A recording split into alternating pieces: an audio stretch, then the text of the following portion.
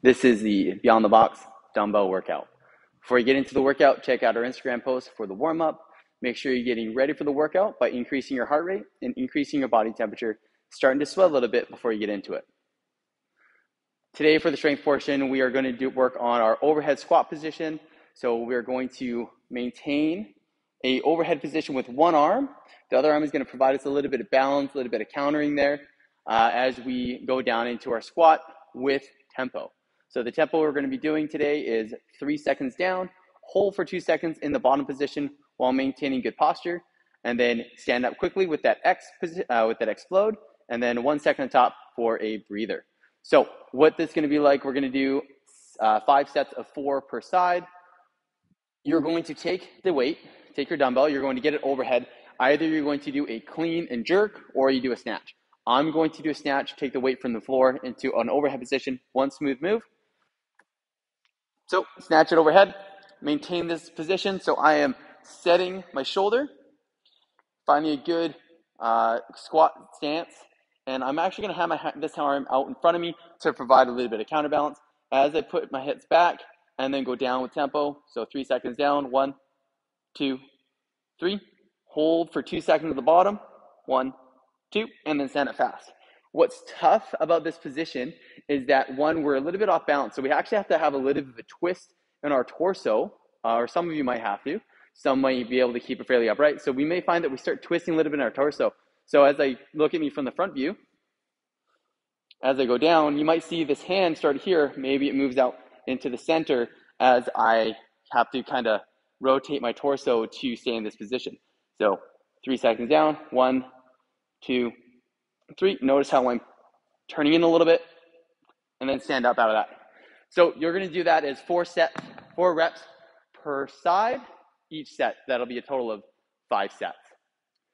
Once you're done working on the overhead squat, again, I will kind of back up.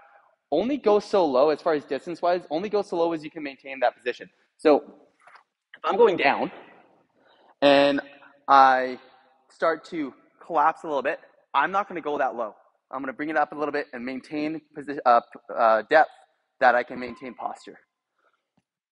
Once we're done the strength portion, you're going to move into the Metcon. We have rep rounds for time, moving from 1 to 10 reps in the V-ups, and then you're pairing that with 10 to 1 reps of the dumbbell power clean.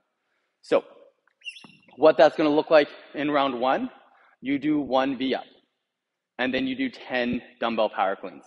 In round 2, 2 V-ups to 9 dumbbell power cleans. It'll help if you write this out as 1 and 10, 2 and 9, 3 and 8, and so on and so forth. At 5 and 6, and 6 and 5, that's going to be the middle where there's a bit of a cross pattern there with those numbers. And then working your way down to 10 V-ups and 1 dumbbell power clean. Again, write those out so you don't get confused, so you don't lose track of where you are or you don't miscount. It will happen if you don't write it out, most likely. So what those movements are going to look like: V-up, laying on the floor, feet are heels on the floor, arms are overhead. I'm going to press my low back into the floor and maintain that low back engagement with the floor the entire time. I'm going to bring my shoulders forward, head up, bring my hands out in front of me, and I'm going to bring my feet out to meet my hands in front of my body. So these are the V-ups.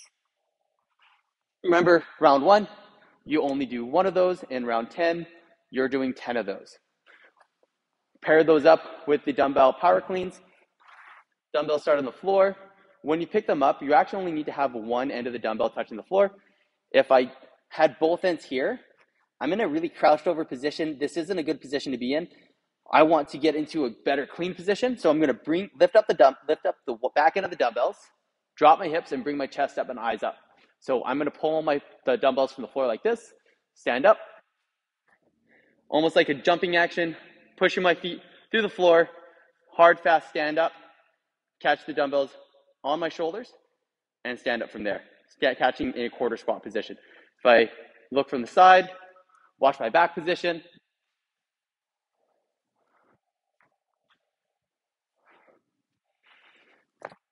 In the first round, you're doing 10 of those. in the last round, you're only doing one rep to finish off the workout. Your score is the total time it takes you to work from 1 in 10 to 10 in 1 of the V-ups and those dumbbell power cleans. Get after it and have fun.